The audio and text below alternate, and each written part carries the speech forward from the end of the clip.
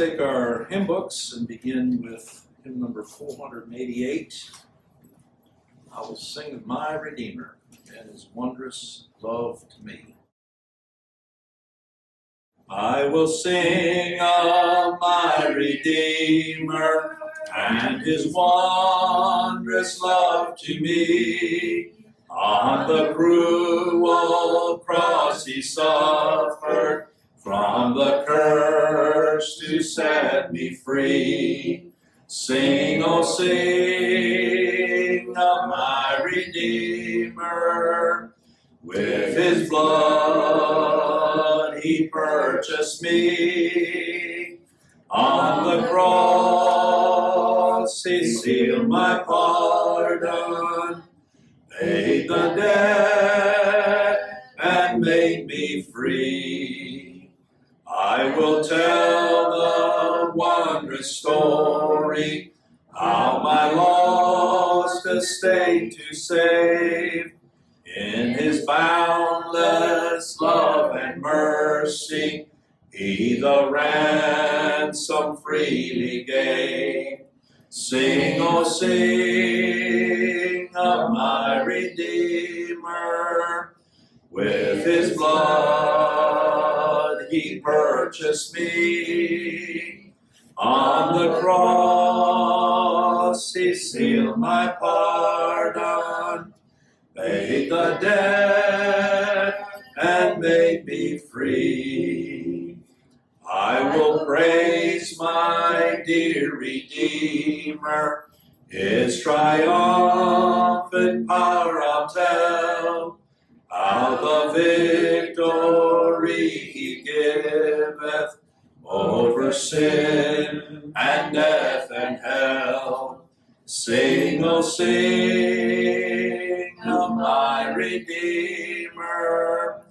With his blood he purchased me. On the cross he sealed my pardon, paid the debt and made me free. I will sing of my Redeemer and his heavenly love to me. He from death to life hath brought me, Son of God, with him to be. Sing, oh sing of my Redeemer. With his blood he purchased me. On the cross he sealed my pardon, paid the debt and made me free. Our message tonight in 2 Samuel is a song unto the Lord. And certainly what we've just sung is a song unto the Lord. Here in Colossians chapter 3 is our scripture reading. And part of this we're going to see what it is to sing unto the Lord. We have here some very clear instruction that's given to the church, the redeemed ones, after Paul has declared there in chapter 2 that Christ was raised from the grave, verse 13, quickened together. It's not talking about personal regeneration, but that's talking about a together quickening, raising by the Spirit when Christ was raised from the grave once for all. And notice it says in verse 13, having forgiven you all trespasses. When was sin put away? It was when Christ died, and his being raised again, and those for whom he died, raised with him. I wasn't even born yet, but raised with him, together with all of those for whom Christ paid the debt, having blotted out the handwriting of ordinances that was against us, contrary to us, and took it out of the way, nailing it to the cross. This doesn't happen when you believe. This was done at the cross. And therefore, the Spirit of God grants that faith to believe, to look to Christ. So it's in that sense here in chapter 3 and verse 1, if ye then be risen with Christ. Ye there mean in the plural, this collective body of elect that were risen with him. Seek those things which are above. Why? Because that's where he's seated, where Christ sitteth on the right hand of God. Why is Christ sitting? The work's complete. There was not one chair to be found in the tabernacle in the Old Testament. Those priests never could sit down. But Christ sitting on the right hand of God.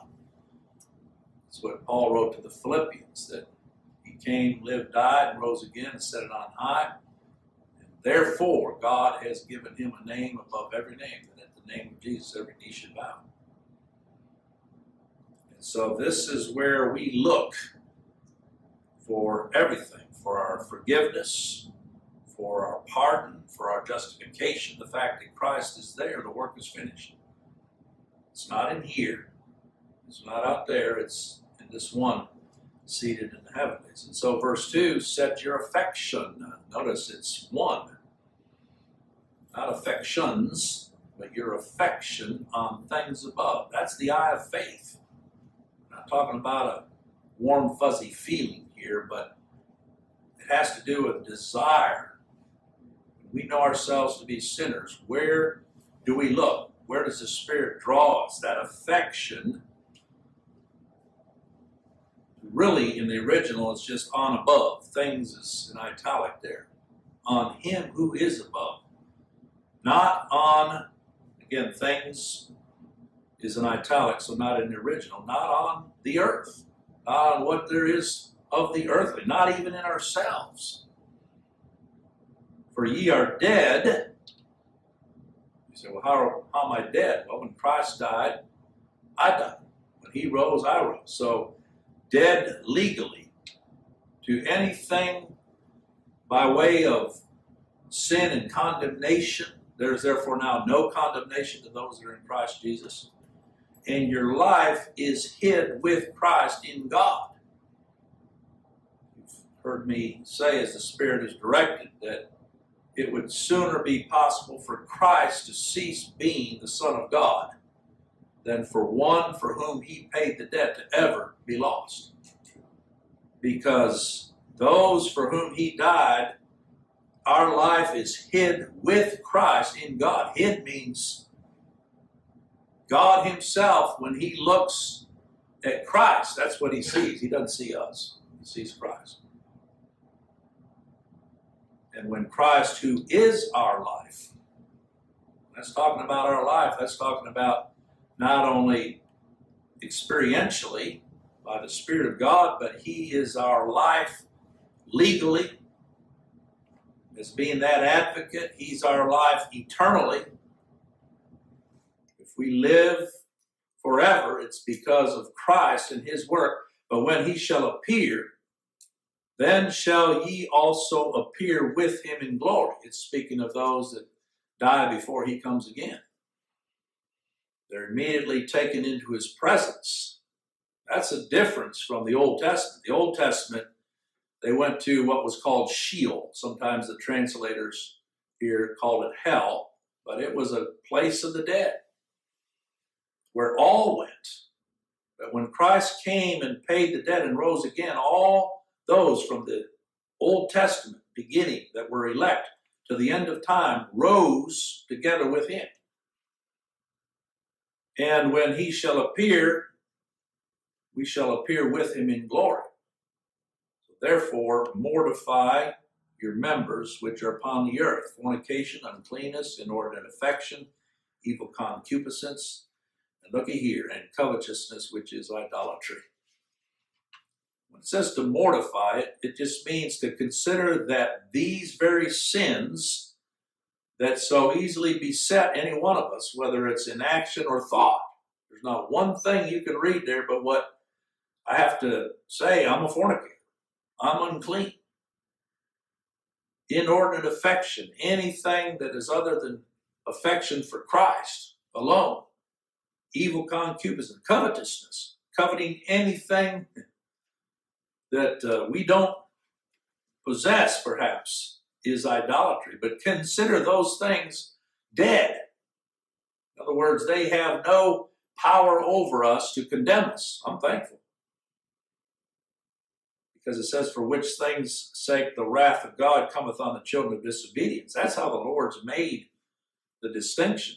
Either these sins were put to the cross, and these were the law was contrary to us. Either Christ has paid that debt, or then for these things' sake the wrath of God comes on the children of disobedience. If you wonder what makes the difference, is Christ. It's His grace. That's it. In our nature, we are as any others, children of wrath, wrathful children. But it says, in the which ye also walked sometime when ye lived in them. But now you also put off all these: anger, wrath, malice, blasphemy, filthy communication out of your mouth.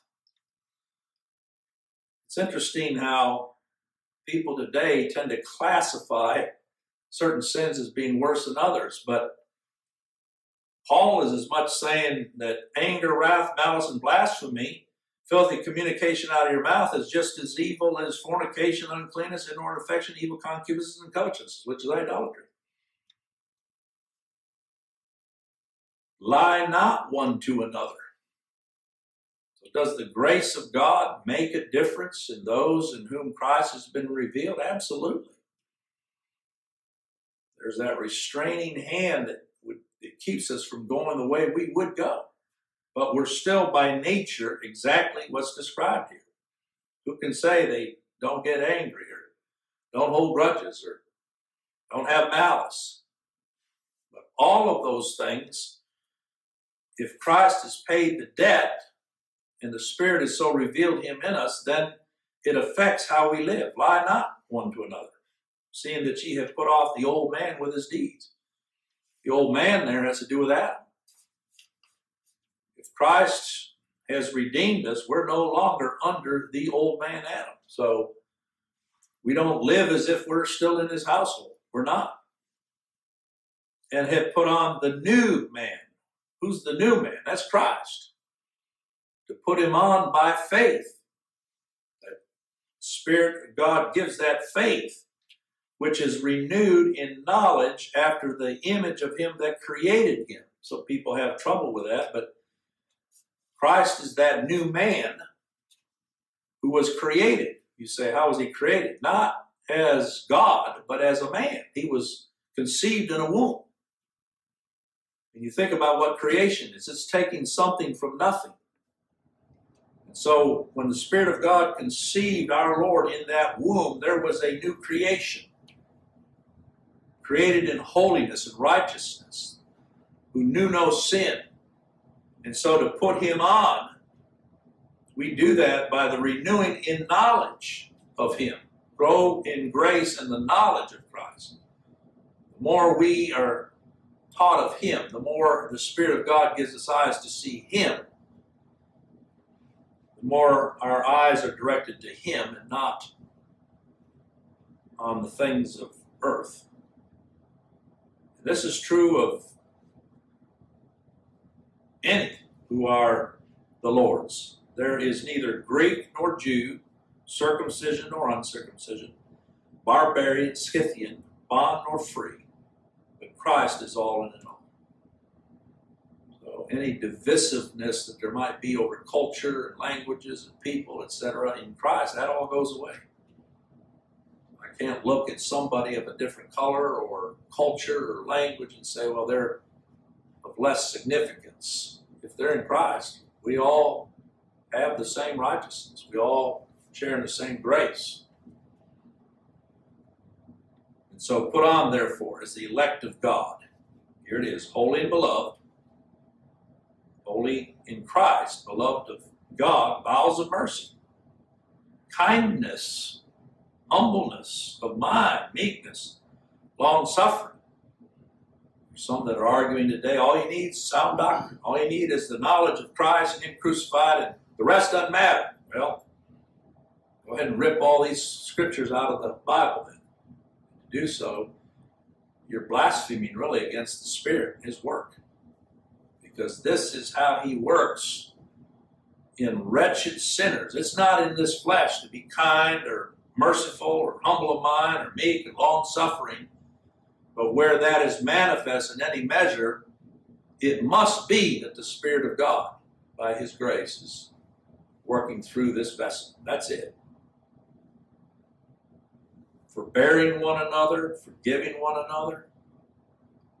I'll tell you, some of the meanest people out there are what we call themselves grace believers. They're quick to draw the sword and to stab, separate, divide. It says, if any man have a quarrel against you, even as Christ forgave you, so also do ye. Don't try to respond or get back. I'm going to show you how has God dealt with us. It's unconditional love. If my sins were put away at the cross, for what then am I going to attribute to another their sin? And above all these things, put on charity. That's that love for one another, which is the bond of perfectness. Doesn't mean that we're made perfect in these things, but it's a demonstration. The bond of perfectness is a demonstration of having been made or declared just right before God because of the work of Christ. So for what reason would I then even lash out against another who's the Lord's? Hold them in contempt. Let the peace of God rule in your hearts. There's where it takes place in the heart. There's a bunch of people walking around with a head knowledge, and boy, they can get 100% on the questions, doctrinal, and yet have no love for the brethren, don't care. In fact, they'll accuse you of preaching works because you preach these as evidences or the fruit of what Christ has accomplished at the cross. But here's the difference. Let the peace of God, that peace of God that was established there at the cross, that Christ obtained for us on behalf of the Father, let the peace of God rule in your hearts. Christ is revealed, it's in the heart.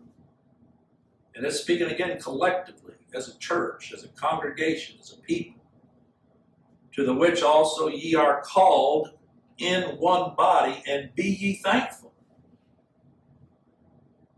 Let the word of Christ, notice distinctively singular, the word of Christ, dwell in you. Again, it's talking about the church, the called out ones, richly in all wisdom, teaching and admonishing one another in psalms and hymns and spiritual songs, singing with grace in your hearts to the Lord.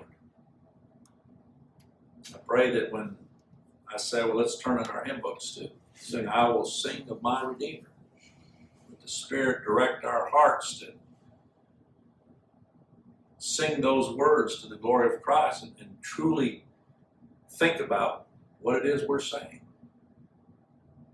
And whatsoever you do in word or deed, do all in the name of the Lord Jesus. See, that's the difference. I know some say, well, even the reprobate can be kind once in a while, or the reprobate can be meek. So not in this way. Whatsoever you do in word or deed, do all in the name of the Lord Jesus, giving Him all the glory. That's a reprobate can't do that. He'll do it for self-serving reasons. Do all in the name of the Lord Jesus, giving thanks to God and the Father by Him. Wives, submit yourselves unto your own husbands, as it is fit in the Lord. These are all relational instructions that are given here, whether it's in the church or whether it's in the home. Husbands, love your wives, and be not bitter against them. Children, obey your parents in all things, for this is well-pleasing unto the Lord. Fathers, provoke not your children to anger, lest ye be discouraged, or they be discouraged. Again, this is addressed to people whose sins have been put away there at Calvary. Does that affect me as a father? Is how I deal with my children? Yes.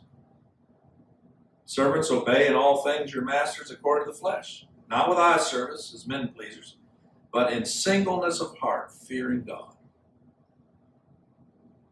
Whatsoever you do, do it heartily as to the Lord and not unto men. See, there's the difference. Knowing that the Lord of the Lord ye shall receive the reward of the inheritance, for ye serve the Lord Christ. It's not saying rewards, it's singular. And the reward is the inheritance. And the inheritance is to be Christ's forever. So, being Christ now, we do so with that hope and knowledge, knowing that of the Lord ye shall receive. In other words, none will be cast off whom the Lord has redeemed and whom God the Father has justified. That's why we serve the Lord Christ, because of his work. But he that doeth wrong, doing wrong means to set aside his grace, just like Cain, rather than go and get the blood sacrifice. He stewed in his anger toward Abel to the point where he eventually killed him. He shed Abel's blood rather than shed the blood of an innocent animal as God had commanded. To do wrong is to do anything contrary to this truth of Christ and who he is and what he accomplished at the cross. Shall receive for the wrong which he hath done, and there is no respect of person. When it says receive for the wrong he has done, that means condemnation, eternal condemnation. The only hope for any of us is in Christ and who he is and what he's accomplished. Gracious Father, thank you for your word, how profound, beyond even what we can imagine.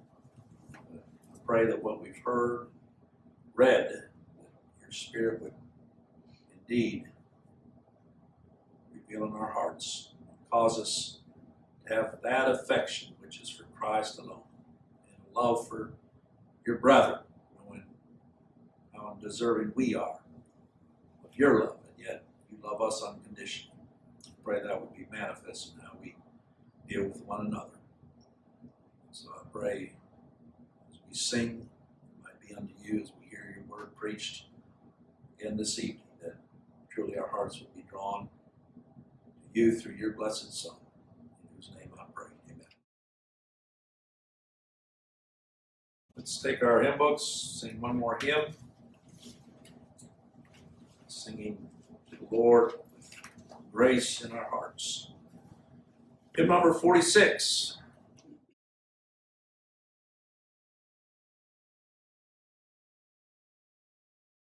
Oh, for 1,000 tongues to sing. Sing that, oh, for 1,000 languages, whatever language it is, be to the glory of Christ. Oh, for 1,000 tongues to sing my great Redeemer's praise, the glories of my God and King, the triumphs of his grace. My gracious Master and my God, assist me to proclaim, to spread through all the earth abroad the honors of thy name. Jesus, the name that charms our fears, that bids our sorrows cease. 'Tis music in the sinner's ears, 'tis life and health and peace. He breaks the power of cancelled sin, he sets the prisoner free. His blood does make the foulest clean, his blood avails for me. Hear him, ye deaf, his praise ye dumb, your loosened tongues employ.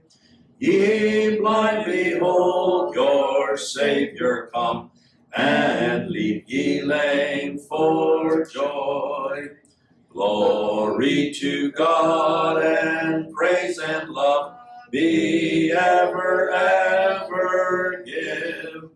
By saints below and saints above, the church in earth and heaven. Well, we've had an example of what it is to sing unto the Lord, just in how we've read the Word, and the Lord's directed us to sing. And so that's the title of the message. If you look with me in 2 Samuel chapter 22. You were looking and thinking, okay, well, we just have 3 more chapters to go before 2 Samuel's done. But we could be a while, especially when you read chapter 22. And I want to read the entire chapter because this is a song unto the Lord. And it has a message, because 2 Samuel 22:1 says, and David spake unto the Lord the words of this song in the day that the Lord had delivered him out of the hand of all his enemies and out of the hand of Saul. So that's what I want us to consider, is what is a song unto the Lord, especially as depicted here, because this whole chapter is a psalm of praise. And if you go over to Psalm 18, you'll find that this very chapter here is there in Psalm 18 with very little variation. Now, there's some that say that what we're reading here in 2 Samuel, because David is called the psalmist of Israel, and what we're reading here would have been how the Spirit would have directed him to write this psalm for his own worship. I don't believe that these in Scripture, when they wrote these things, they were thinking, oh, this is an inspired word. They were writing these things as the Spirit directed, but then it was the Spirit that directed that it not be just for them, but it be preserved here in His Word for the church, those that God by His grace has saved. And so when you go over to Psalm 18, that's the hymn book of the church.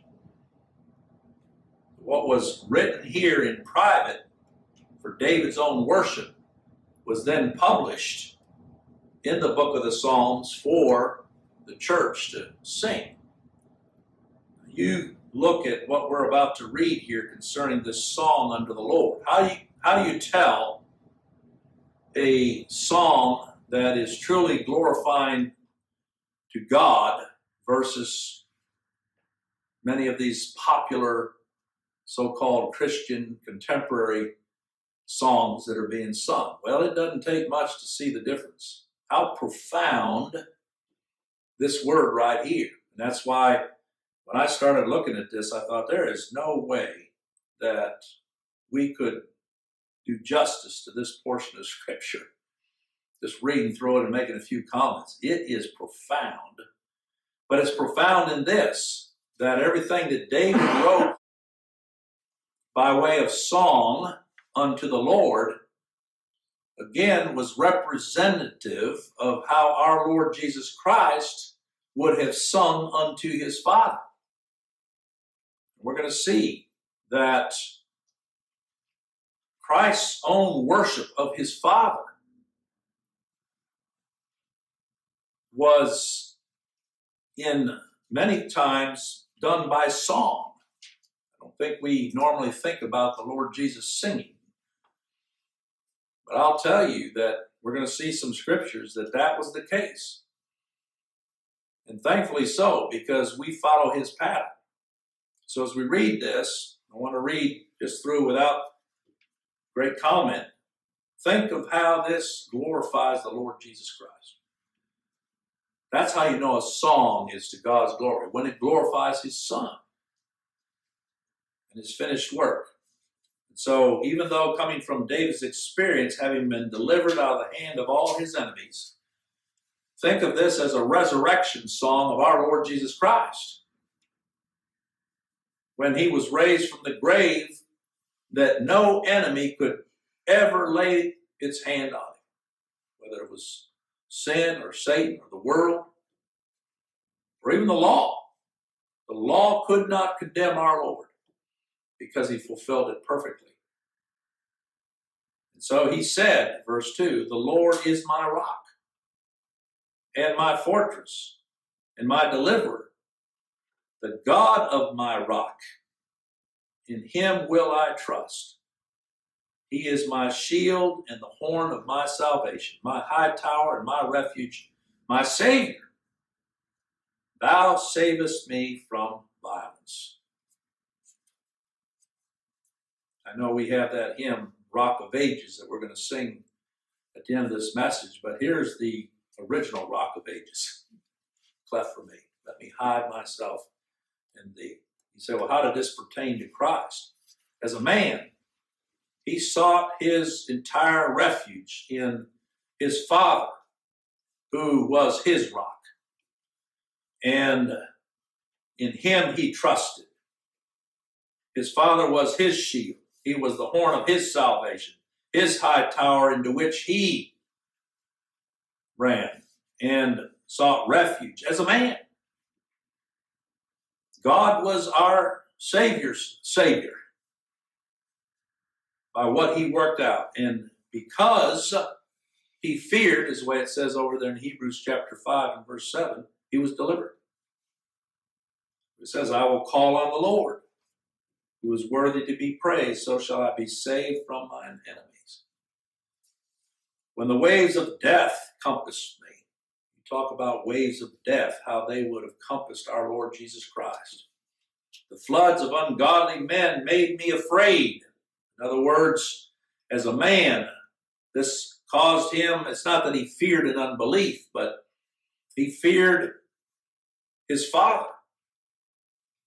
And the sorrows of hell compassed me about. The snares of death prevented me. In my distress I called upon the Lord and cried to my God, and he did hear my voice out of his temple. And my cry did enter into his ears. And as you read down, if you've got a cross-reference Bible, you're going to see some cross-references over to Psalm 116 where these verses are quoted in other psalms, but all pertaining to Christ in his suffering as a man. David was but a type. Then the earth shook and trembled, and the foundations of heaven moved and shook because he was wroth. Think about what took place there at Calvary. There was an earthquake.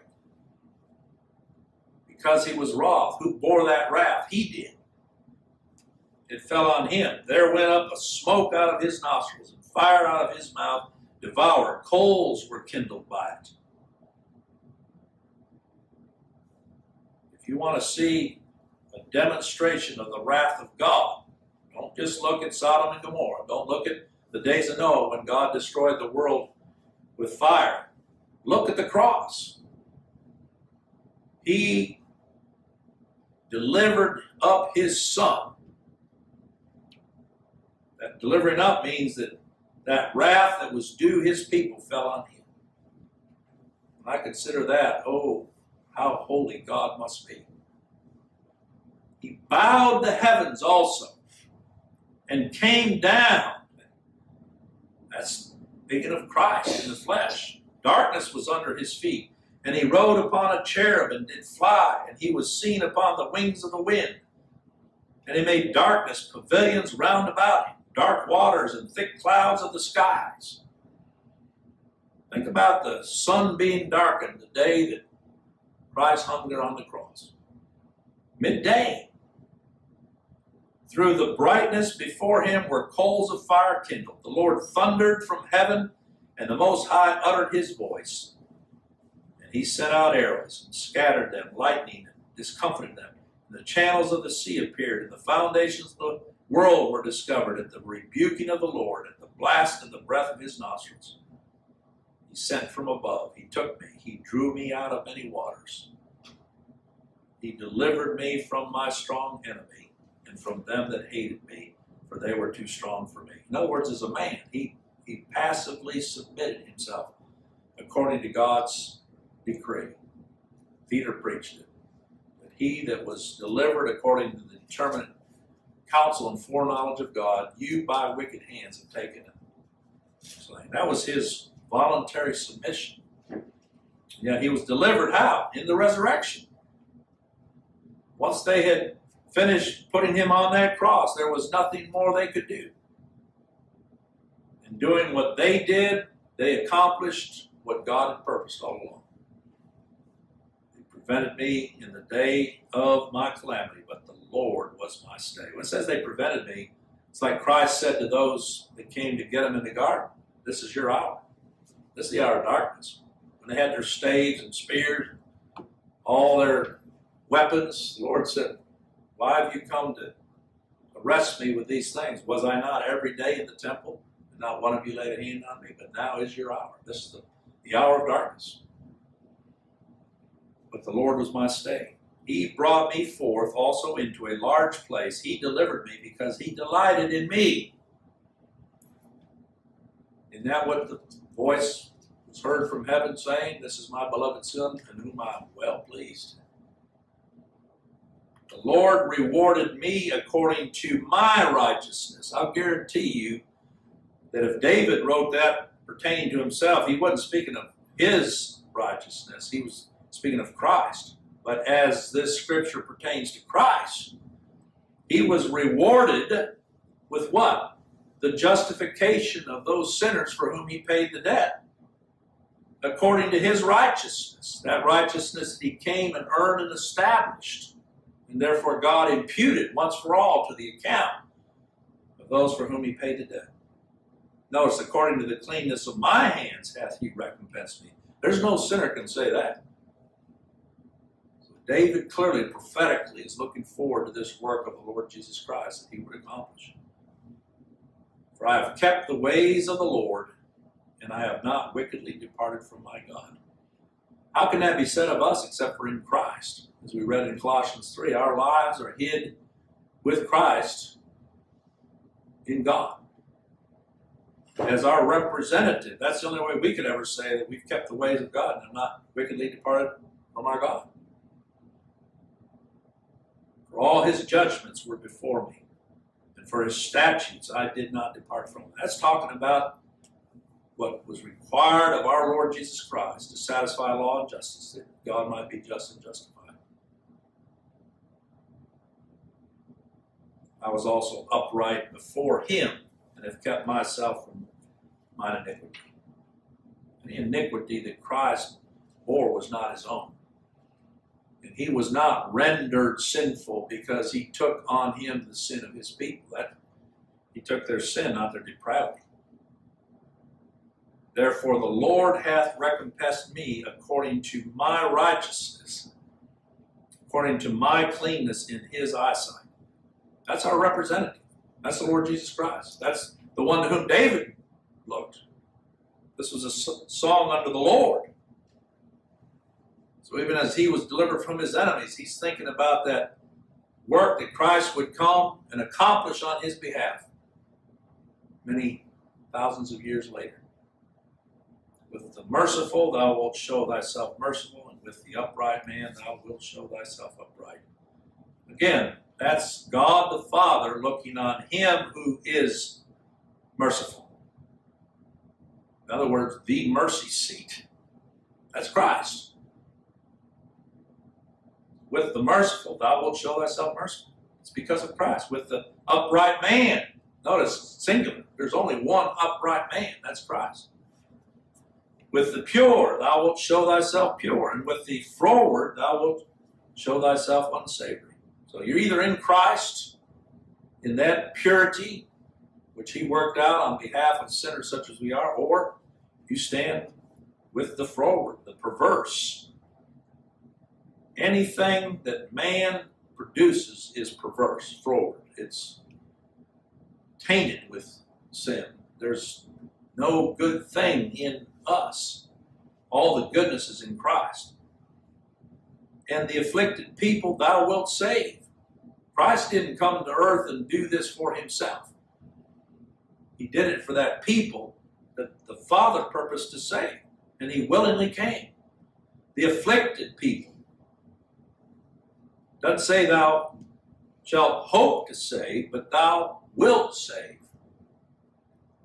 But thine eyes are upon the haughty, that thou mayest bring them down. Who are the haughty but those that think that somehow by their works of righteousness they're going to obtain favor with God? There's nothing but condemnation awaits any that live and die in that pride. For thou art my lamp. That word is actually the candlestick. Think of the candlestick in the temple. It represented Christ the light. O Lord, and the Lord will lighten my darkness. For by thee I have run through a troop. By my God have I leaped over a wall. You think about Christ coming in the flesh. There was no man more hated in all the world than him. The contempt that he had. It says he came unto his own received him not. Every day they got up seeking a way to kill him. And yet they couldn't lay a hand on him until it was the time determined by God himself. I've run through a troop. Think about the times when they surrounded our Lord after, in Luke 4, they took him over, wanted to cast him off a cliff, and he walked right through them. By my God have I leaped over a wall. As for God, his way is perfect. The word of the Lord is tried. He's a buckler to all them that trust in him. I'll tell you, when I read about his perfection, because it says, as for God, his way is perfect. You're not going to attain unto God, I'm not, apart from a perfection that answers to God's righteousness and holiness. Just as he is. Well, where's that to be found? It says the word of the Lord is tried. Who's the word of the Lord? That's Christ. He is the answer to God's perfection. The tried stone, the true stone, the living stone, the stone which the builders rejected. He is a buckler to all them that trust in him. You can't go wrong being cast on Christ. By his grace. He maketh my feet like hinds' feet. Again, think of Christ. Jump back to verse 32. For who is God save the Lord? And who is a rock save our God? Paul said there to the Corinthians, that rock which followed them in the desert was Christ. God is my strength and power. He maketh my way perfect. Again, Christ as the substitute was given the Spirit without measure that he might perfectly work out this righteousness, earn and establish it. God being with him, making his way perfect. Though he were a son, yet learned he obedience. This had to be worked out in a man. And that man had to be perfect, tried in every way, but in the end found perfect in answer to God's law and justice. It says, he maketh my feet like hinds' feet, and setteth me upon my high places. When this was finished, that's where God the Father put him, out of the reach of any enemy. I think after the resurrection of Christ, Christ spent 40 days going around and manifesting himself to his own. He was in the land, and yet no one saw him. No one could lay a hand on him. When it says, he maketh my feet like hinds' feet, think of those gazelle that jump up the mountaintop. They get up so high you can't reach them.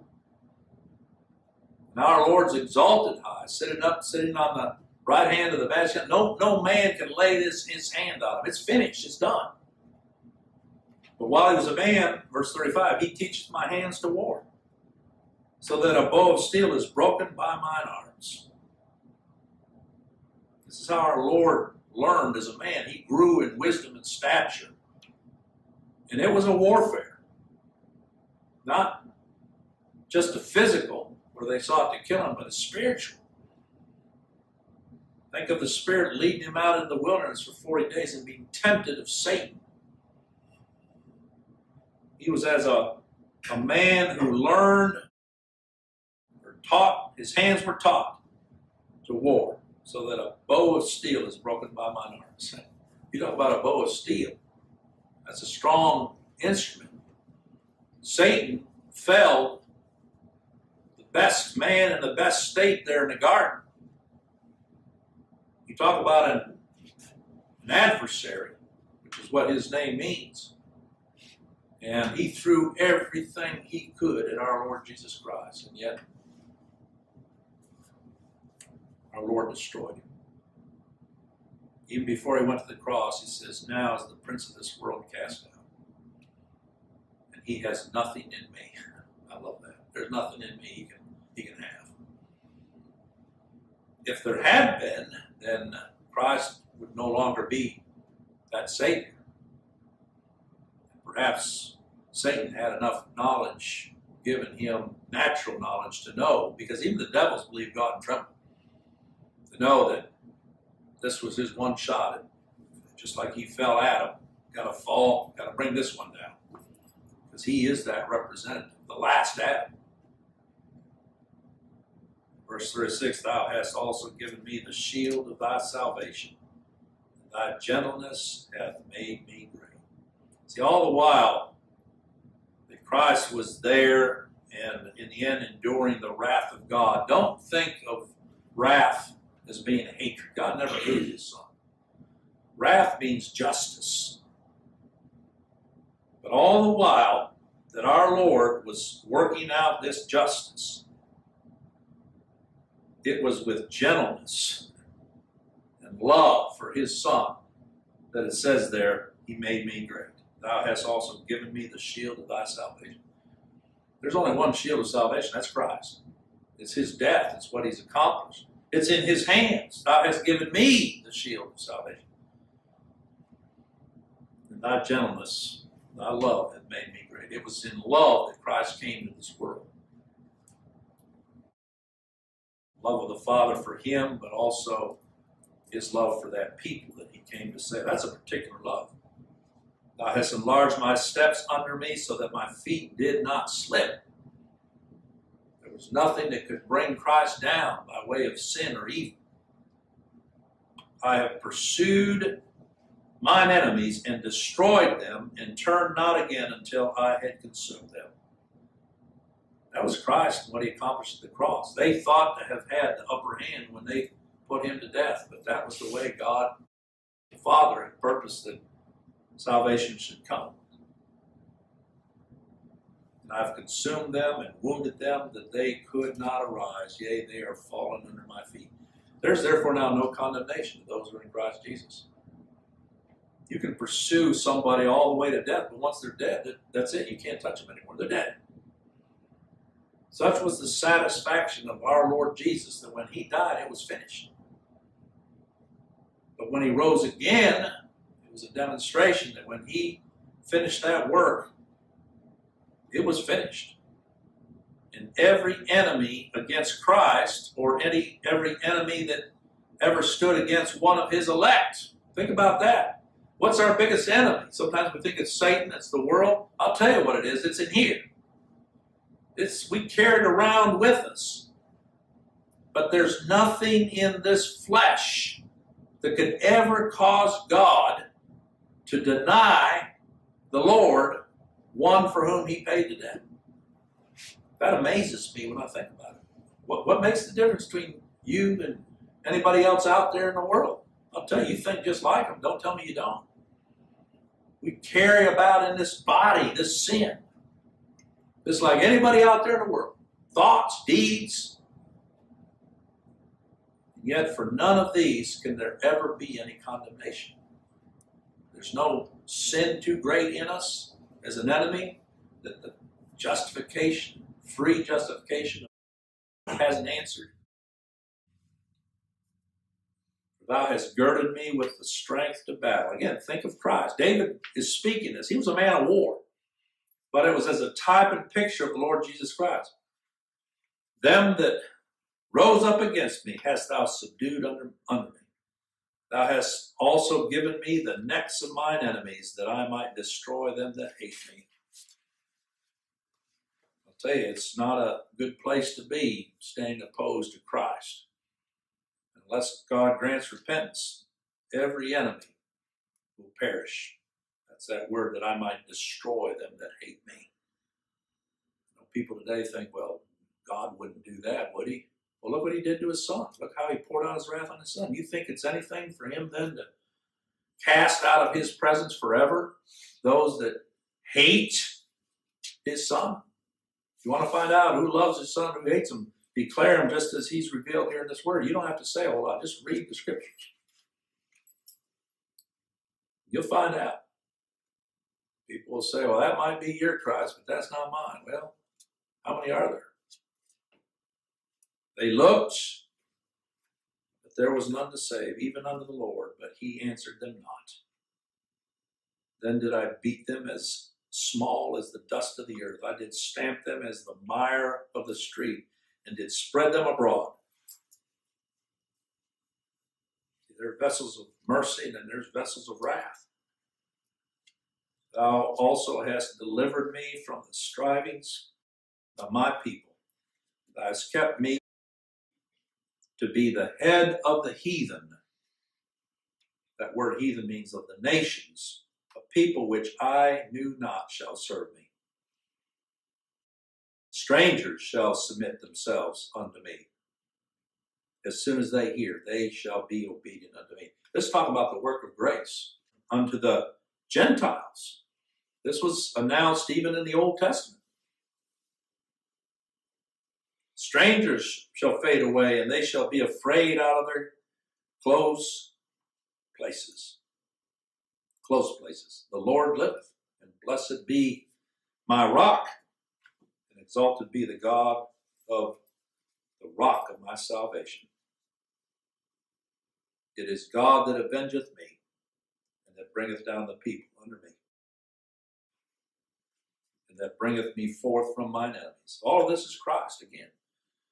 He was hurt and that he feared. How was he brought forth? In that resurrection. Ascension. Thou also hast lifted me up on high above them that rose up against me.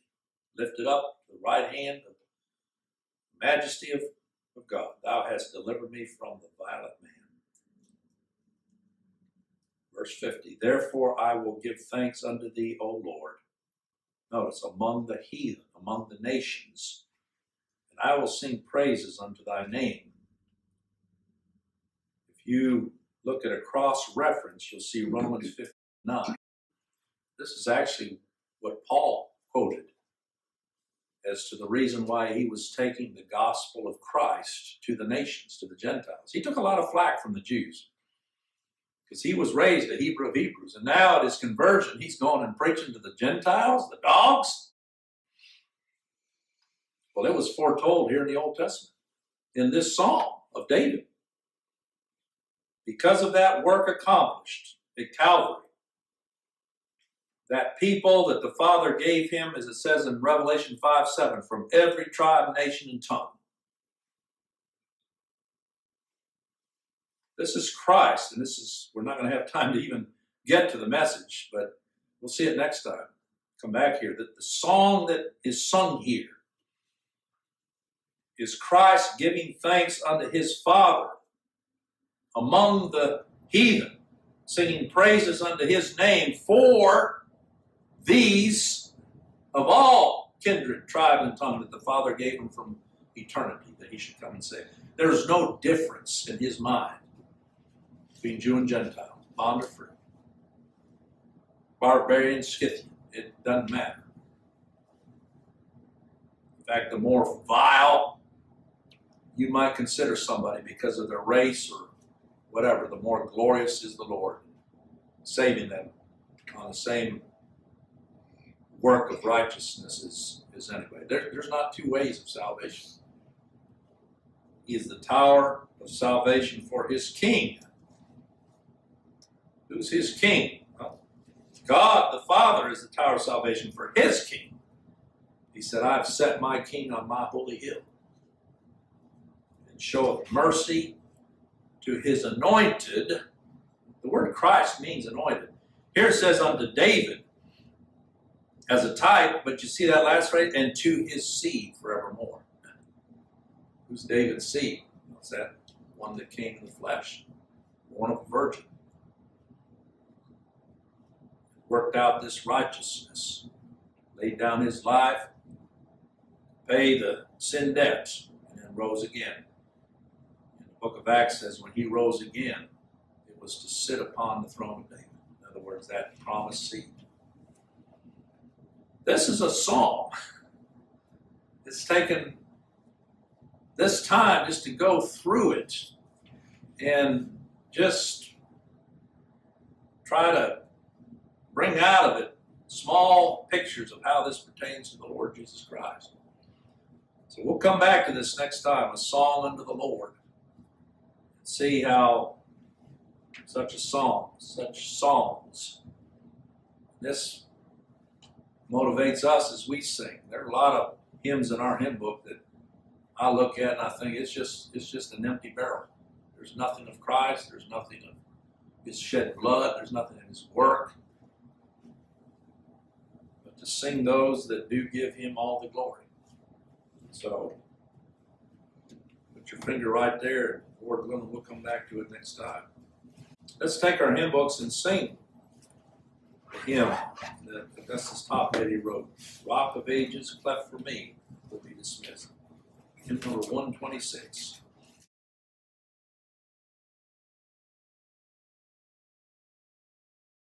The second verse, these for sin could not redeem. Atone is covering. Christ's death was not a covering, it was a redemption. Ransom paid. Rock of ages, cleft for me, let me hide myself in thee.